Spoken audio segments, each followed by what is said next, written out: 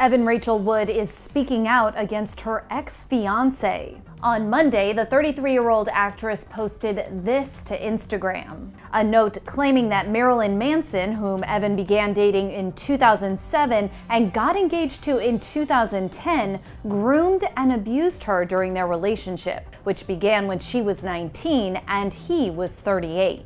I just have to kind of believe that I can do it, and I believe in people, and I believe in the power of platforms, and if I even have this a little bit of power that I can use for good right now at such a crucial time in history and for women's rights and civil rights, then I want to be a part of that. ET has reached out to Manson for comment. Quote, "The name of my abuser is Brian Warner, also known to the world as Marilyn Manson. He horrifically abused me for years. I was brainwashed and manipulated in submission. I am done living in fear of retaliation, slander, or blackmail. I am here to expose this dangerous man and call out the many industries that have enabled him before he ruins any more lives. I stand with the many victims who will no longer be silent." Wood has previously spoken out about her experience with domestic abuse, but hadn't named an alleged abuser until now. While giving a testimony before Congress in 2018, Wood claimed she had been raped more than once.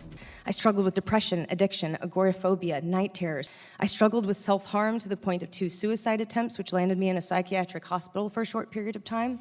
While Manson has yet to respond to Wood's recent claims, his team released a statement in November 2020 after questions about the actress's testimony before Congress in 2018 and the California Senate Public Safety Committee in 2019 came up during an interview. The musician's rep said in part, quote, "Personal testimony is just that, and we think it's inappropriate to comment on that." On her Instagram story, Evan shared screenshots of a September 2020 Twitter thread by Dan Cleary, who was in Manson's touring band when Wood was around. Quote, "Over the course of 1 year, he turned her into a different person. He broke her." Wood also shared screenshots of posts by Manson's other accusers, all of whom said they suffer from PTSD as a result of their alleged experience with the musician.